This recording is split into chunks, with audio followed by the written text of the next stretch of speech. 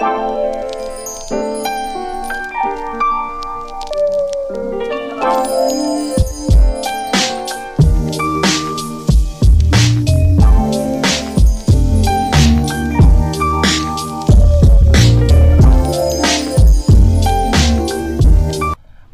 and gentlemen, welcome to Debates Among Friends, live on Mixlr under the name Debates Among Friends and our Facebook page under the same name. This is the inaugural episode of the podcast where we discuss the world of sports, debate on issues, and provide answers for the people. I am known as the Professor, and always ready to drop some knowledge is the Doctor. Are you ready to be controversial and create some cash tonight, Doctor? I am ready, my friend. Well, we got ourselves a full stack tonight, and we're going to start off out there in the quote-unquote armpit of Texas with Houston and discuss the upcoming offseason with Dwight Howard and also their playoff early round exit against the Golden State Warriors. Playoffs? Don't talk about playoffs. So, here's what I was going to tell you. So we can start with Houston. I'm a Houston fan. All of my friends know that very well. But the one thing that just popped up on my Bleacher Report, shout out to Bleacher Report, is that the Rockets are not considering Bickerstaff for the head coaching job, which is music to my ears because anyone who sits Michael Beasley after having such a dominant second half of the season doesn't deserve to be coached. And if you keep playing those bums like Corey Brewer after going 0 for whatever in April completely, I mean, come on. But I don't like Corey Brewer, though. You said that you liked him. He was a great energy guy. He can is. run the floor really well. I mean, he was in the shooting but when you go 0 for whatever, that changes everything. Your energy is low after you go 0 for whatever. Well, I mean, can we make the same argument about, what's happening out there in the Eastern Conference semis with Kyle Lowry and his shooting slump? Well, we talked about Kyle Lowry, and just to give you a piece of that conversation, I said, and I quote, that Kyle Lowry was playing his way into that Ty Lawson status where he'll be on his way out if he doesn't pick it up. I mean, you can't digress this early in your career. Like, you can't drop this far. Like, this isn't NBA 2K16 or anything. Year by year, you can't drop 3 or 4 points, in your overall rating and expect to still get paid. So hopefully he plays better, next game and the rest of the series, or the Raptors will be going fishing. Well, they're down 2-0. They had a pretty good fight their last game against the Miami Heat, and I mean they just couldn't pull it together in overtime. I mean, they're heading back to Miami, and Miami's been rather dominant at home. And I mean, what do you think? This might be a sweep, or do you think that Miami's going to close it out in 5? I don't know. It doesn't seem like Miami even closed that game out last night. So, to me, and I would like to get your opinion on this, but it feels like this could be the last year Dwayne Wade is in a Miami Heat uniform, because he was so mad yesterday. Either he goes or whoever he had a problem with yesterday goes. I don't know if you had a chance to witness what I witnessed, but I actually thought the game was over. I actually went and took a shower, and then my wife came and actually said, oh, this game is in overtime, and I was almost positive that this game was over. Yes, and Kyle Lowry hit that half-court heave, completely splash, and brought the game into overtime. I mean, with Dwayne Wade, we're going to go back to Houston right after this. Of course. This is a playoff. We're talking about playoffs, so playoffs! But for Dwayne Wade, I think most of his gripe was against Gordon Dragic, because Gordon, even though combined, I believe they scored 50 points, and I might have to do some number crunch to get some verification, but I believe it's about 50 points. Basically, Dwayne Wade was acting as the point guard in yesterday's game. So I did notice that. Either he was facilitating, or he was just taking it and making his own shots. So, if you just got finished signing a point guard that you paid so much money for. Yeah, he gets paid. Because he's getting paid. He is getting You're paid. You're expecting him to be the floor general. You're expecting him to run the show. Now, in the playoffs, you're expecting that same person you paid all this money to do that. But and I heard this today during First Take, and they said that the Miami Heat, as far as the way that their offense is running, is sort of like how it kind of is in Cleveland, where LeBron James is basically the point forward. I mean, and that's the new way of doing things. And I read articles about James Harden doing that, and why they didn't pick up certain people. I think one report had us. I think it might have been Sam Decker who released this on Twitter, saying that Mike Conley was coming to Houston in the offseason, and then there were some comments that suggested that him and Harden can't play well together. And then some other comments said, well, yeah, because Mike Conley isn't a selfish guy, so it would work. But my thing is, with Gordon Dragic, and this is something that I see with all of my teams in particular, whether it be Houston or Tampa Bay. Shout out to the Tampa Bay Buccaneers. Yeah, the Bucks, man. What a great organization. Great job drafting, guys. I noticed that players that used to play for the Houston Rockets or the Tampa Bay Buccaneers always wind up going somewhere to contribute to another organization and contribute well. You look at the playoffs, you got Gordon Dragic and you got Kyle Lowry. Both were on the Houston Rockets at one point in time, and we let them off the hook. So, to me, Gordon Dragic is a great player. Don't get me wrong. Kyle Lowry, he's, like I said, on the decline, but he's still a pretty good player. Do you think that his decline is because of just, a shooting slump, or do you think it might just because of the pressure? Because they have home advantage. Well, they had home advantage. Yeah. But now they don't. Well, see, yeah, so my do you problem think it's just the pressure of, like, the playoffs and expectations and, the team finally getting out the first round after, 2000 whatever? Yeah, but they barely made it out of the first round, and that's where a GM, and an owner has to really come together and say, well, what's working, what's not working. You paid somebody all this money, and you want them to deliver. And like you said about Dragic, I mean, if you can't deliver in these clutch moments, like, what are we paying you for? Because that's what separates stars from superstars. And right now, Kyle Lowry is supposed to be the guy, but you had DeMar DeRozan stepping up, and you've seen what happened at the end of the overtime. I mean, even my wife said it's like, oh, he was showboating, and I was just like, I don't know what that was, but it just wasn't the right move. I know the Heat had pressure going last night, but it was just something about it that was just all wrong. And I noticed a lot of timidity. It was like, oh, I want the ball. No, I don't want the ball. I don't want the ball. No, I want it. No, you don't want it. I want it. But then nobody wanted it. No one wanted the ball. Yeah. Let's just look at brass facts. Like, no one wanted the ball. It was crazy. And then they didn't want the ball, and that's why the ball didn't go in the hoop. It did not nowhere near the hoop, actually. And I apologize to all the Toronto Raptors fans out there, because I know they're out there, but one wanted the ball. Shout out to Drake. He wanted the ball. I'm not going to go there. Drake wanted the ball. Well, Drake can't have the ball, so we're going to continue on. Drake wanted that ball. And speaking of, the Houston Rockets, there's been a lot of speculation about Dwight Howard looking to leave Houston and take his talent elsewhere. What do you think? Do you think that Dwight Howard should re-sign with Houston, or do you think it's better to let him go and wish him luck on his future endeavors? If I know NBA players, like, so far, and I mean, we've seen different, we've just seen different scenarios and different strategies, but so far, I haven't seen anyone really turn down money unless they knew they could get more. And that's where, to me, I don't know if Dwight's leaving Houston. Even though people say, oh, he's going to leave, he's unhappy, he's not getting the ball. But your offense is just not where it used to be. We talk about this all the time. It just so happens that today is debate among friends.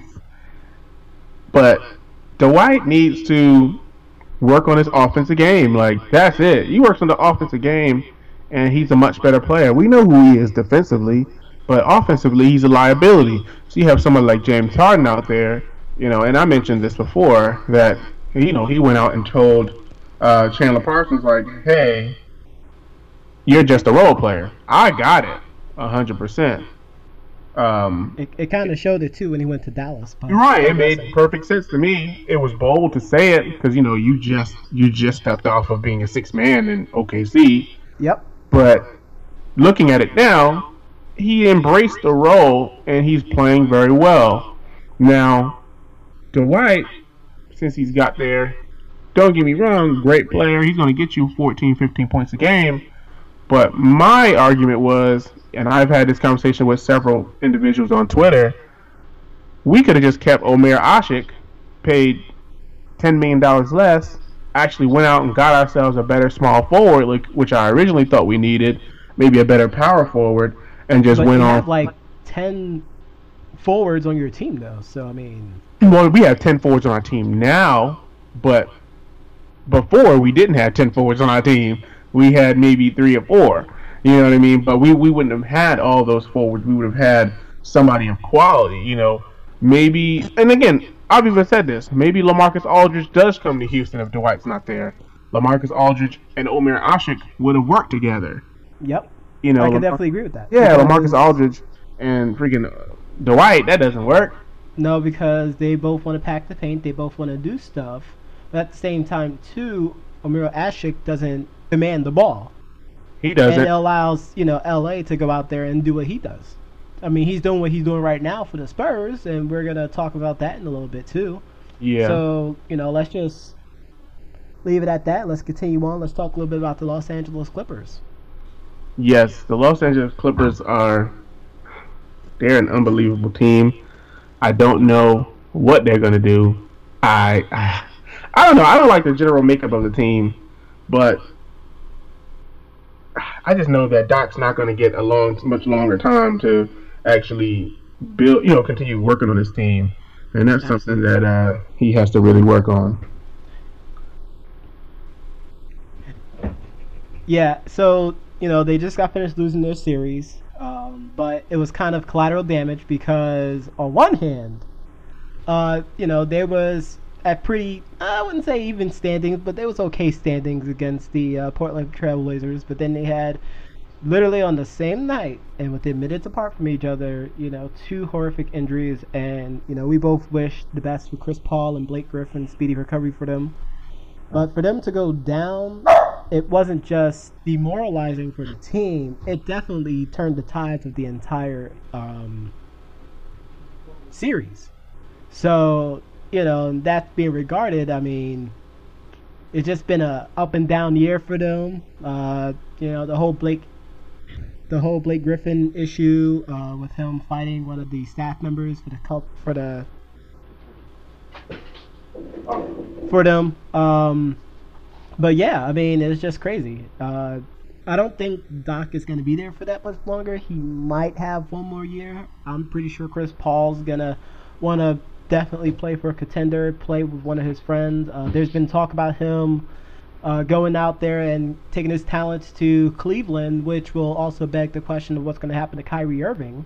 Well, Kyrie Irving has already said that he, I don't know, like he doesn't. I think he just has a problem with LeBron. He might have liked David Blatt. That's all. For all we know, he liked David Blatt, and he liked the way things were set up. I mean, to me, it doesn't make sense to fire the coach after going to the finals. Yeah, absolutely. I mean, and how many times in NBA history have we seen, a coach that took a team to the NBA finals?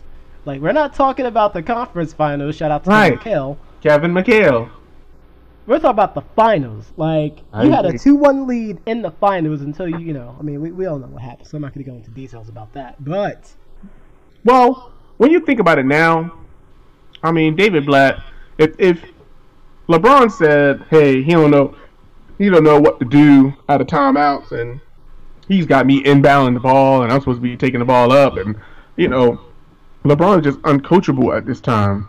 He's got to be the man, in which partially he's deserved the right to do so, but at the same time, I mean, you gotta have some respect for the authority there, and I don't see how Tyronn Lue, such a dominant figure.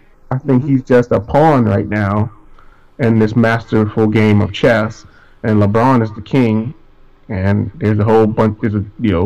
I hate to call Kyrie Irving and Kevin Love queens, but I guess I'll probably to use chess terms, probably call them rooks. Yeah, see, I guess LeBron, I think everyone else is pretty much like pawns. Pawns, a lot of pawns, and and Tyronn Lue's just an addition. I mean, but as far as Chris Paul goes, if you trade Chris Paul for Kyrie Irving, and Kyrie Irving goes to the Clippers, I mean, I think that would make.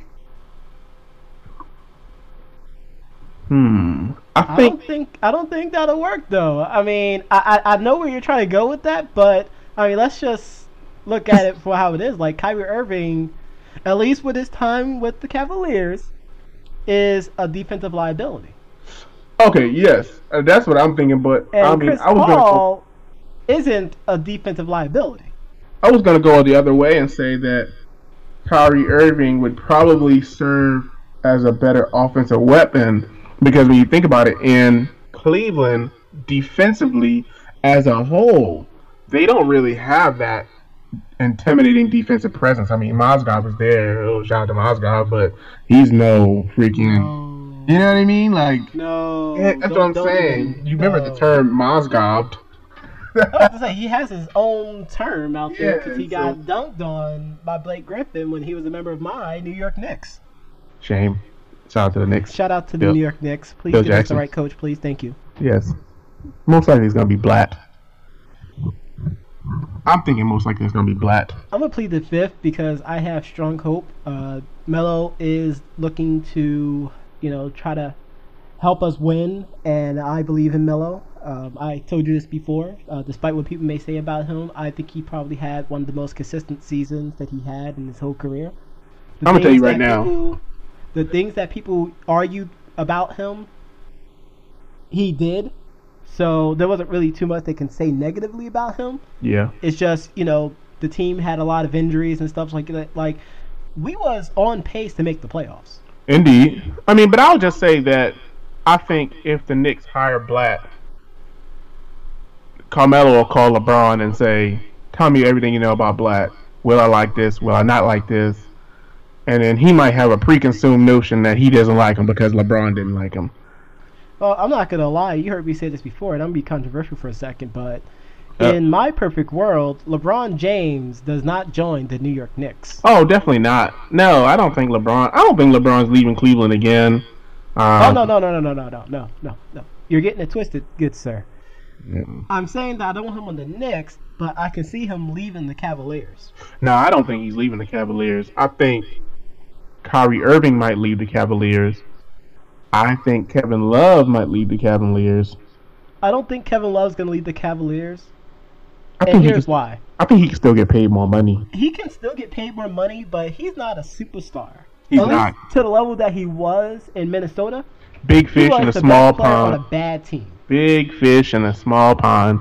I mean, if he would have stayed there, I mean, I can't even imagine where they would be right now, but then again, they probably wouldn't have, some of the players that they have now. So, I don't know. Everything happens. Wiggins? A few people. Wiggins. Imagine if Wiggins and LeBron, I guess it wouldn't have been Wiggins and LeBron. I guess it would have been Wiggins and LeBron. Because he would have played the two. They would have made him play the two. And that would have just been Or if not that, they probably would have been, probably play a little bit more smaller, put LeBron at the 4. And that would have been just so much more. I think that would have been more effective than what they have now. I actually agree. Yeah, because I think if you put LeBron at the 4, similar to like what my Knicks did and put Melo at the 4, he could do a lot more damage. Yeah. Because let's just look at it like this. Like, we're just waiting to see who's gonna win in the West between the Spurs and the Golden State Warriors. Yeah, I think that's who wins the championship. Because we already know who is coming out the East. Yes. Unless somehow Miami trumps, and yes, I use that term on purpose.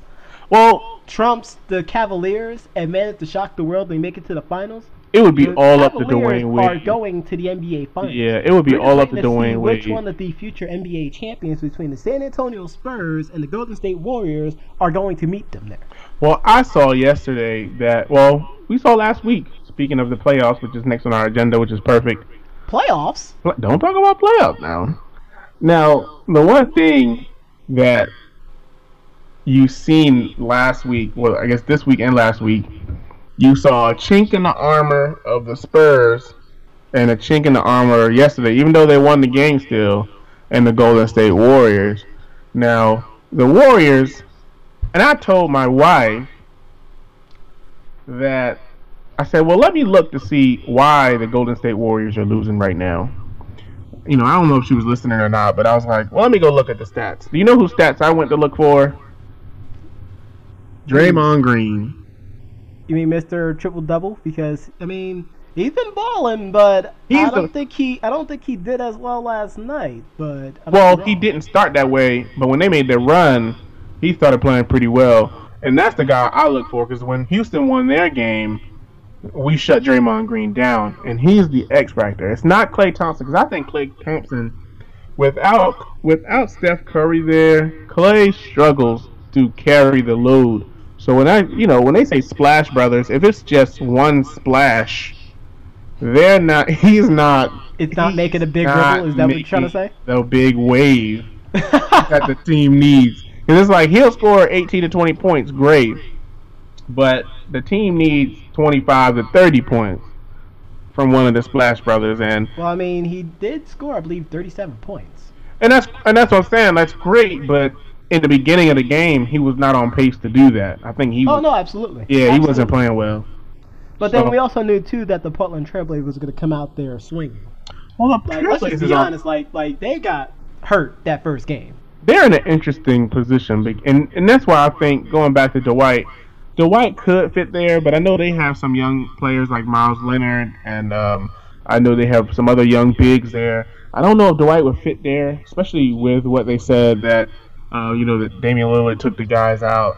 Let's go to the beach, guys, and let's go hang out and be brothers and friends. I don't know if Dwight's. I mean, even though he's still young at heart, I mean, he's our age, so I know he's not old. But he's just like almost like a big baby, metaphorically and figuratively. In fact, we actually talked about that too, and I did mention that comment that he is someone who, and we're going back, in history. Yeah. With our upbringing watching basketball, like we had like the nasty, to quote Greg Popovich, I want to see some nasty. Bring the nasty. He would have been crying. We got some nasty centers that would be bruisers. He would have been crying playing against Shaq and playing against Patrick Ewing and Olajuwon for 82 games. He would have never made it. Or the Dream, if you got your boy the Dream. No, I said Olajuwon. He would have been. That's what I'm saying. He would have been in trouble. Even Alonzo Mourning. Exactly. I mean, just imagine playing against these guys. Not even the center. Like he'll be crying because of people like Anthony Mason. Right, big Uncle Ben. Like he would have had a problem. That's true. And first of all, sorry to hear about the whole Anthony Mason thing. So yes, just to rest in shut that peace, up. Anthony Mason. I mean, what a great player he was, though. Really, he really was. And that was during the days when I used to go to my uncle's house, and he would always have the Knicks on and the Yankees on, and he would just flip back and forth. And I mean, I never really liked the Yankees. I only watched the Knicks because he watched the Knicks. My dad's a Knicks fan, but to me, the Knicks over time, and this is the only thing I've always said about the Knicks, is that they never, ever, ever replaced those guys that made them so good. So it was like I completely agree with when when Ewing completely agree. Yeah, when Ewing left, I think they tried Marcus Camby. But Marcus Camby was good. He just didn't. He wasn't the offensive juggernaut as Ewing was. Right. So when Anthony Mason and Charles Oakley left, there was a lack at power forward for a very long time. You had your Allen Houstons, your John Starks. I mean, it just took them a long time to bring those people in. I mean, we've seen a lot of point guards from, when they had freaking Harper, you know what I mean? Like, but, they haven't had the same success. We need those bad boy Knicks back. Well, I mean, granted, when the last time we had a bad boys any team? A bad boy team. Since, let's say 2000. When was the last time we had a bad boys team? The only team I could think of is probably the Detroit Pistons. Yeah, and I was going to say the Indiana Pacers, Ron Artest, had that game, I just think any team that Ron Artest was on, you were going to get a problem. I think those Lakers team with Kobe, Shaq, Artest, or Kobe, Shaq, and maybe not Rick Fox, but, but when, because Kobe embodied that particular spirit from the 90s, because he was from the 90s, that 96 to 2000, he had a chance to play against some of those guys, so... playoffs for them was like, hey, if I gotta punch you, I'm going to punch you. Absolutely. That's what we need. But this playoffs is so weird because, some of these teams, it's so lopsided. And that's why I was saying, and I read this in an article yesterday or on Twitter about the MVP voting. And, the writer was saying, well, the Warriors are so good. And if the MVP vote is for the person who impacts the team, not overall, but impacts the team the most, absolutely. How can you give it to Steph Curry? And that was the conversation that he was having on Twitter. And of course, those Golden State Warrior fans, oh, you salty, bro? You mad, bro? Don't be mad, bro. And he wasn't saying James Harden or anything, but he was just saying like, hey, let's look at Kevin Durant or let's look at, Kawhi Leonard or someone else that, Do you believe that Kawhi Leonard is a potential MVP, though, this year? He does a lot for that team, man. I was about to say, because I would say he is. Yeah. And I'm not saying that because I'm a huge, Kawhi Leonard fan. He's big. But, that kid, I'm just saying. He's going to be one of the best in the league. That's why he is one of the best in the league. He is one of the best in the league. Not even going to be. He is one of the best in the league at what he does.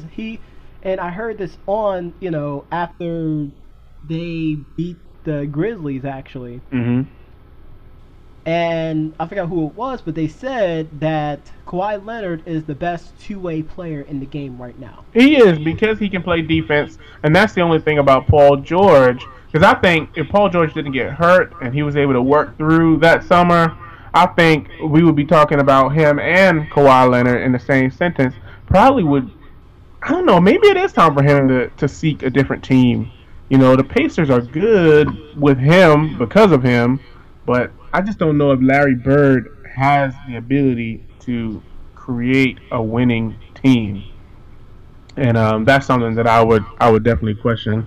But as far as in the playoffs, I mean, Kawhi Leonard obviously, and the whole Spurs organization, Greg Pop just makes it easy for them. Like the GM made it easy. I mean, you're talking about 12 to 15 players on that roster.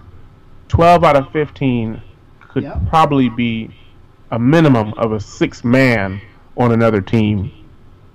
So, to me, that shows that a team has been built with great leadership. And the Warriors are good too, but I think that the Spurs, having Kevin Martin like number 9 and 10 on your bench, that's amazing. But I told you that, though. I told you that they got Kevin Martin and Andre Miller. That's a lot. That's a lot to deal with. And then they still have, what's his name, David West on the bench as well, too. David West. And Boris Diaw. And did you see... that within itself is, 3-4 years ago, maybe even 5 years ago, that's a starting 5 potentially right there. It really is. And did you see yesterday, Maurice Bates missed like 9 shots in a row.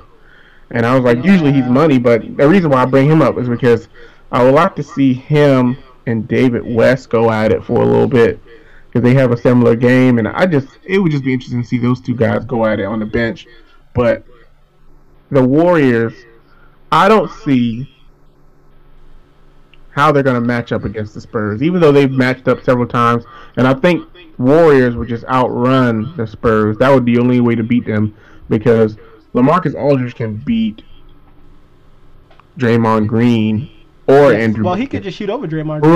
Right. So Bogut would have to cover LaMarcus Aldridge. I wouldn't say that because then Tim Duncan's gonna be the one who has to be defended. Well, Draymond Green's got to defend Tim Duncan. I'm sorry, I'm saying my words incorrectly. But Tim Duncan is, he's older and he's slower, and he can still get on the foul line. He can. Despite all that, he can still get to the foul line. Yep. And the last thing the Warriors need in the Western Conference Finals is for Draymond Green to be in constant foul trouble. That's true.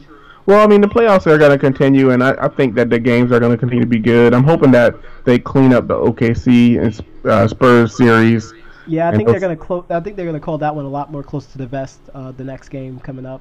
Yeah. But speaking of playoffs, though, I have a score alert. Debates among friends. If there is a game coming on during that time, we will give you a score alert whenever we can. So right now we are at halftime with the Cavaliers up 74-38 over the Atlanta Hawks. Oh my God. For those that didn't hear me, I'll say that again. The Cavaliers are up at halftime, 74 points to the Hawks 38. Wow. That's unbelievable. So people who think that the Hawks are going to make this a series, all I have to say is come on, you gotta admit, it's time for them to split. Like, it's time for them to make some changes. Oh, absolutely. It's just not working. It's not working. It's time for them. Enough! It's enough! It's time to make a change! Shout out to Owen Hart. Owen Hart. But I mean that's the playoffs in a nutshell. So, I think we can move off in the playoffs because that's it. That number right there, that shouldn't happen in the NBA. That shouldn't happen. Not for the playoffs. Playoffs. I'm not talking about the playoffs. I just want to win the game. So speaking of winning another game, well, first of all, we have to sponsor our official sponsor for Debates Among Friends is brought to you by Not Your Father's Ginger Ale. Ginger Ale. Get it at your local grocery store. It's quite delicious. If you haven't tried it before, definitely give it a try.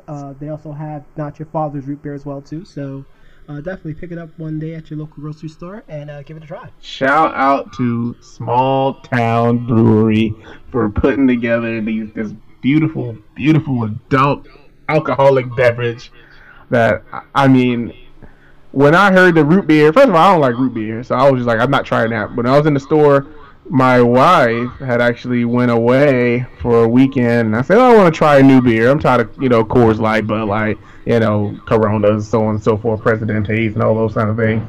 And so let me find something new. So I saw the root beer, and I said, and one of my friends had, they had one, and they asked me if I wanted one. I was like, no, because I don't like root beer. I already said that, but I saw the ginger ale. And I said, that sounds like that might be pretty good. Made with real ginger. So, which is always better. Yeah, real ginger. And I knew immediately. Not that watered down stuff, I'm just saying. And it really tastes stronger than it is. A lot of people, when I tell people, they say, that sounds weird. But I said, this thing is pretty good. And I knew immediately, I said, I'm going to have to start buying 2 cases because I knew my wife was going to really, really love it. And did she really love it? Doctor, did your wife love it, Doctor? I have to split the 6-pack with her every time. So now I have to, figure out a way to, not buy them on my own, but I'm gonna have to get 2 packs because you need 6 of those things. I'm sorry, because they're really, really good. But speaking of that, playoffs and trying to win another game. Moving on to the next segment where we talk about a little bit about the draft, not too much because it was just really, really crazy. The first couple of picks, I'm on Twitter tweeting and, I'm trying to figure out like, hey, maybe who are the Cowboys going to take? Are the Cowboys going to take Eazy-E or are they going to take Ramsey? And I was almost positive, up and down, would have shaved the beard off. I actually shaved the beard already. I see. I don't remember what the agreement was when you said it. There was no agreement. I just shaved it off. Oh, you just shaved it off. I don't know. Shaved it off. My wife gets mad when I shave mine off, so I don't even do it, as you can see here. But yeah, unfortunately, the people sometimes like it when the hair grows, and sometimes they don't like it when the hair doesn't grow when I shave it off. So yeah, it's just one of those things, man. I understand. Mine has been growing in pretty good. I don't know. It's a weird thing. I'm hoping that it grows a little longer than this, but if it doesn't, I'm good with this. But But back to your point about the draft, and by the way, people, if you want to follow the doctor on Twitter, he is at TL double. Yep. And I am also at Kin86. So if you want to follow us, those are our address. Once again, it is for the doctor at TL double, and I am at Kin86. And that's KIN, K as in kite, I as in indigo, N as in Nancy. But the draft was interesting. I watched most of the first round, and then I think we moved on to one of our favorite TV shows because I just wanted to see who the Bucks drafted. And I figured we wouldn't move up or move down or move around after we picked. But I was just so excited because I had been on Twitter talking to a lot of the sports writers who write for the Buccaneers. And, the one thing I kept saying was, I really hope that we traded down maybe not once, not twice, not 3 times, not 4 times, not 5 times, but as many times as possible to acquire some additional picks. So when I saw that we traded down, I said, you know what, that's great. We probably could have traded down one more time and still got the corner that we wanted. And if we didn't, we could have traded down some more and still got the players that we wanted. Because the controversial pick, of course, for Tampa was the kicker in the second round, which they traded back up into the second round for, which I understood. I mean, there are so many games that we lost because of kicking. And if this guy is perfect within 40 yards, I can live with his record outside of 40 because the extra point, which is at the 30, 35 yard line right now, these guys were missing. And it's like, I can't have you missing these extra points because this is costing us the game. So, I mean, there are a lot of good draft picks. There are a lot of good teams that got really better. I'm just looking forward to another productive football season. Absolutely. So, speaking of the draft still, what was your surprise of the night? I mean, it would have had to have been the kicker. I know we liked him a lot. So, for me, them drafting the kicker was the biggest thing. I think I meant the draft overall, but... Well, no, that's what I'm saying. The overall, I was shocked by the pick. The first 2 picks, I was like, oh, man, quarterbacks. We knew that. No, yeah, of course. Joey Bosa to the Chargers is kind of interesting because Joey Bosa is more of a 4-3 defensive end than a stand-up linebacker, so I'm interested to see how they're going to use them or use him in their lineup. But you think they're going to try to convert him over? Oh, he'll definitely be probably a stand-up linebacker. I can't see him being a defensive end in the 3-4 scheme.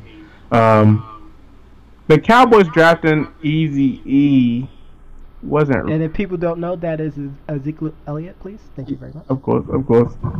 But maybe the surprise was the quote-unquote rise and fall of the tackle Tunsil. Of Tunsil, yes.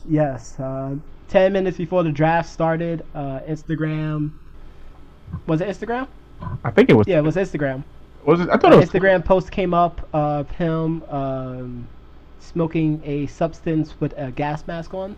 Which is we're not going to go too much in details about what that was, but that's crazy. It's just a lot of stories coming out with him. He has a past and all this other stuff. It's just unfortunate that it happened at this time. You're talking about right before the draft, man. Literally right before the draft. It's one of those things. A good example would be if it's your high school graduation.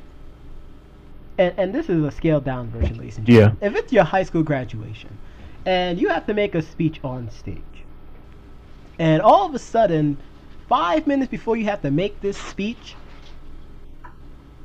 not only does your gown get ripped, but somehow it starts raining because it's outside, and your entire speech is all soggy. You're just sitting there just petrified, what am I going to do now? Your life is flashing before your eyes and all this other stuff. I could only imagine how much his heart was racing. Even when he was doing the conference after he got selected, and I think they said it was 20 minutes of him talking, he is drinking water, he is sweating profusely, you knew, there's something bigger going on than just, hey, he's a stupid kid and he just made another stupid decision. Like, something else is going on. And I think, in the upcoming weeks, heading into, like, the OTAs and stuff like that, we're going to figure out, we're going to learn more and more about stuff like that, too. So we'll definitely cover that. It wasn't... We didn't think about what... Because, my wife and I, we watched, like I said, the draft together. Shout outs to the doctor's wife. Yes, the doctor's wife. We didn't think about his actions. We thought about how his mom felt. How did your mom feel? Because these guys, they're living their dreams. This is a dream come true to be drafted in the NFL. You put all this work in, all this training, and you're doing all this stuff. Absolutely. And then you get to the day where your dreams are about to come true, and something comes out that says, hey, maybe I'm not the guy who you thought I was. That's a terrible, terrible feeling. It is. So we were thinking about, like, the parents and, how his mom probably feels with him, making bad choices. And we, these are young kids, so we get it. But, this is the part where it's like, hey, you're a man now. Look at Johnny Manziel and see if you want that lifestyle, because that's where you're going if you don't get it together. Absolutely, absolutely. Not everybody. I know we're starting to run a little bit low on time, so we're going to head up to the next subject. We're going to talk a little bit about the WWE. And I'm showing here that, we were scheduled to talk a little bit about the quote-unquote Bullet Club member. Or the Ballot Club, however they want to try to, promote this. So the concept and what everyone, what the people believed, and, we are the voice of the people. Mm-hmm. Everyone believed that at the first pay-per-view, Payback, we would see the debut of we're just going to call it the club, because we don't know how they're going to try to call it. Can they call it the Bullet Club legally? And that's the part, because, like, even when Doc and Anderson debuted, like, they called their finisher the Magic Killer, and it was kind of weird because AJ Styles' submission finisher was called the Calf Killer, and then they switched it over, like... So it's kind of weird, like, they're kind of flip-floppity as far as what they want to try to do. But pretty much everyone believed that the club was going to debut. Everyone believed that, AJ's boys was going to portray him, and somehow Finn Balor would make his debut as well, too, during the championship bout. And it didn't happen. It didn't happen. In fact, I actually put my beard on the line to say that if there was a betrayal... No, it was, if there was no betrayal and AJ Styles was to win the title, I would shave off my beard. And then I shaved off my beard anyway, so that's... Oh my god, come on, man. But there was no betrayal, there was nothing. There was a fizzle and a small little baby pop. It was just nothing more than a few sparks. I mean, what do you expect, friend, when your buddy Roman Reigns is head in charge? Anyone but you, Roman. Anyone but you. And they should have ran with that. Like that would have been a perfect time to reignite that feud and get Bray Wyatt the title. Yeah, unfortunately, his window of opportunity is like closing. See, and he's hurt again, unfortunately, because he's a heck of a character. He's a heck of a talent in the ring. He just can't get a break right now, and it's sad. If it was me, I would have had. When Roman Reigns first won the title, I would have had, instead of Sheamus having won that Money in the Bank, I think you gotta let Bray win it. Even though they didn't know, of course they didn't know that, Seth Rollins was gonna get hurt, unless he didn't get hurt and they're just playing it off to give him a chance to get some rest. But giving it to Bray and him cashing in the Money in the Bank at, I think that was WrestleMania. No, that wasn't WrestleMania. Where did Sheamus cash in his Money in the Bank? I thought it was SummerSlam. It might have been SummerSlam. It was SummerSlam. And I think if Bray Wyatt would have cashed it in, it would have been a lot bigger than Sheamus. Because nobody believed Sheamus was going to be champ. No one. Well, I mean, Sheamus hasn't been relevant since, 2011? Don't even answer that question. Yeah. It's rhetorical. It's totally fine. It's totally fine. Yeah. But speaking about anyone but you, Rogan. Anyone but you.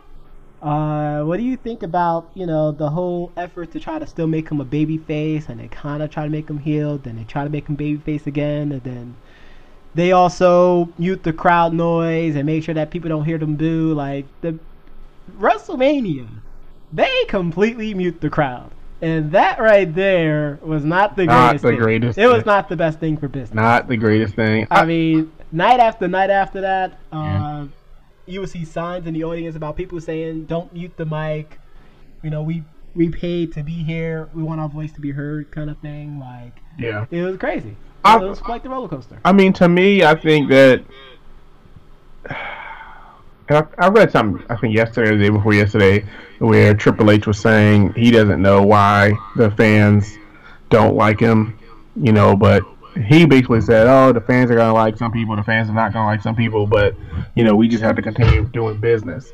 And to me, it's only thing that makes it bad is that there are so many people who the fans really, really do like. And it's like, give those people a chance. Like some people really might like Roman. I think I saw a few comments where they was like, Roman sucks, and then like one lone person would say, no, he doesn't. So I mean, there might be one out of every 25 people that might like him, or 30, whatever the number is. I just don't think he's polished enough to be the champ. I mean, I agree with that. I just don't think he's ready. Like, give it to somebody I would else. Say like. And we talked about this too. Like, there's a lot of talent on the main roster right now. I think the only person that I could consider that would have been a perfect champ at this time, and they really could have used all of the angles that they had him in to push him forward, is Bray Wyatt.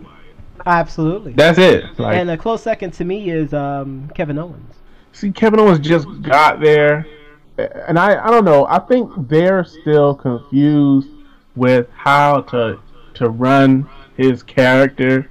Absolutely. I think that's why it's not coming across. I don't know if they like it. I think they're just letting him do his thing, but it's so, I don't want to say bland, but I think it is bland. It is bland. I know he's being himself, and he might not be being himself, but I know he's trying to be this, hey, I don't care about you or anyone else attitude, but it just comes across as blah.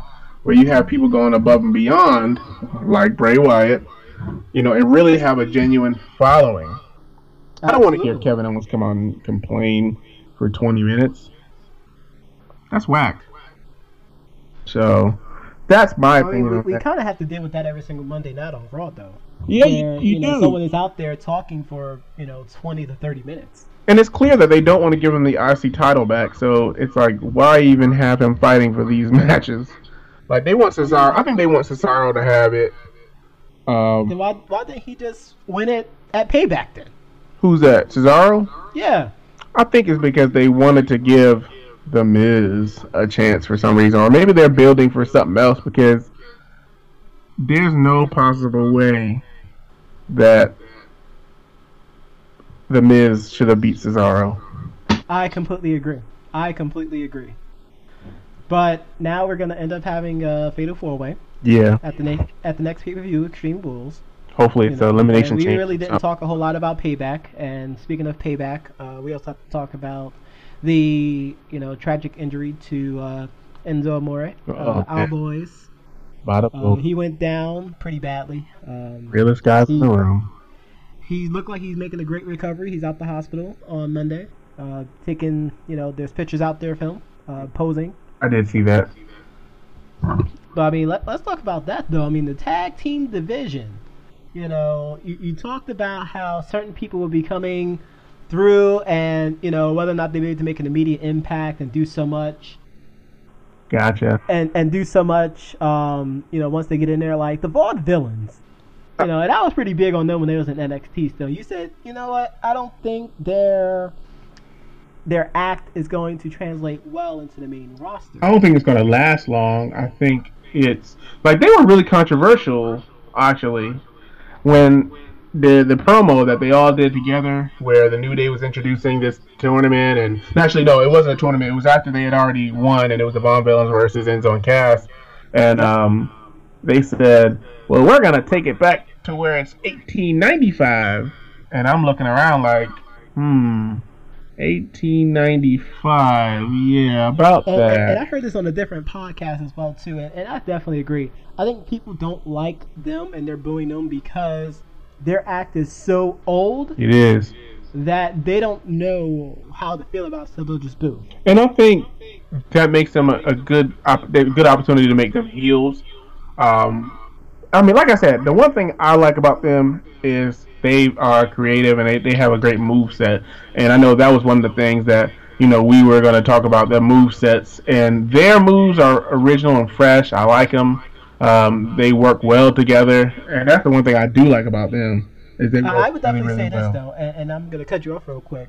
Don't you be careful. Their in-ring psychology is very good. So if you was to watch the 8-man tag team match on Monday Night Raw, and to watch the way that Aiden English performed in the ring, and the way that he interacted with people, the way that he talked to the Dudleys, his own partners in the match, like it showed big things for this tag team.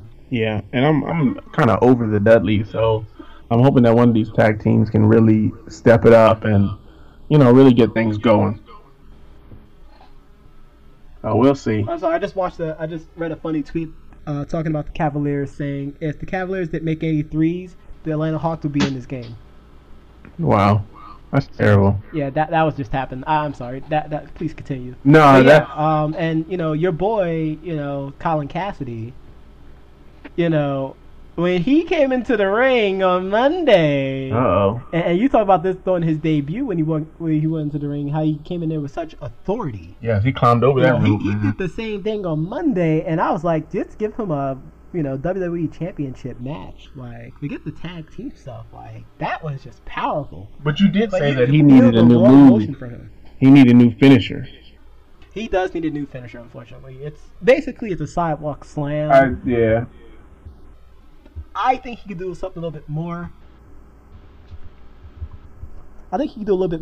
I mean, heck, as much as I dislike this move, I think it probably work better with him. Like, Wade Barrett's Wasteland. Would probably be a pretty good finisher for him. Like, it would be pretty strong. And Wade Barrett's gone now, right? So Wade Barrett is definitely gone. They rid him off TV. Everyone knew that he was leaving. He probably show up on Ring of Honor. Hey.